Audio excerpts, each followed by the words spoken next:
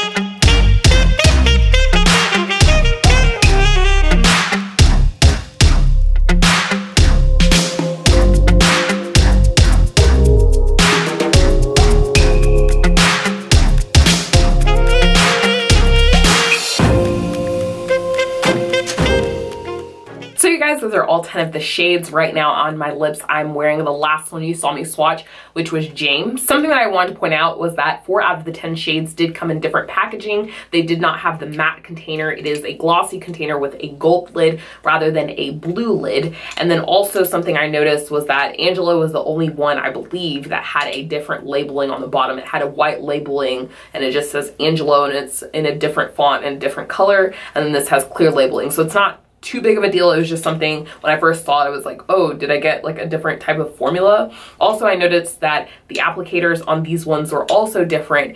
And for some of them, I did notice that the formula was a little bit creamier. I know on the 2 reds, those are the ones that I kind of just didn't really care for too much, just because when I was applying them, they would dry really creamy. They wouldn't dry fully matte. And then I would try and like maybe blot my lips to see, okay, maybe some of the shine will go away, and it would just come off patchy. So these were 2 of my least favorite shades, and I really wanted them to work out.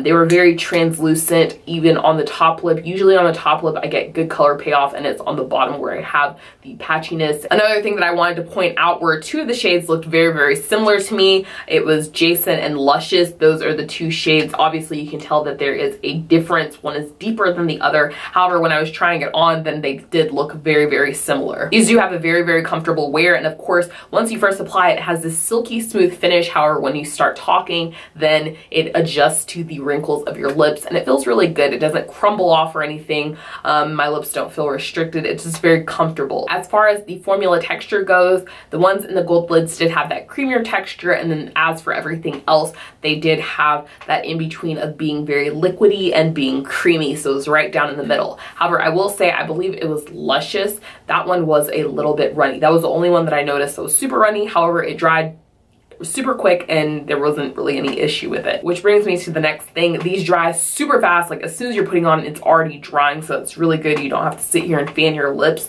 The ones that were creamier, those were the ones that I did have to fan my lips.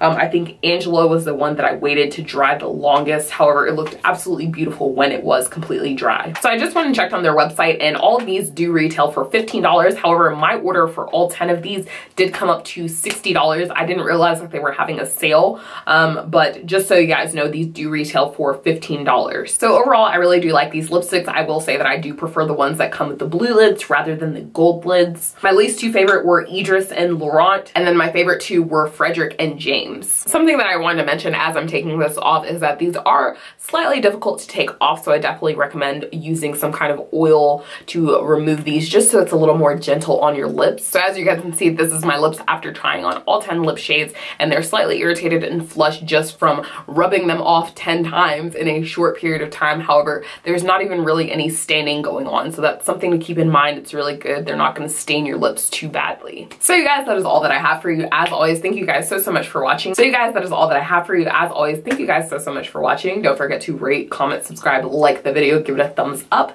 Share this video with somebody that you think would like these lipsticks or find this helpful. And as always, I will catch you guys later. Bye. She don't like me, dog. She just like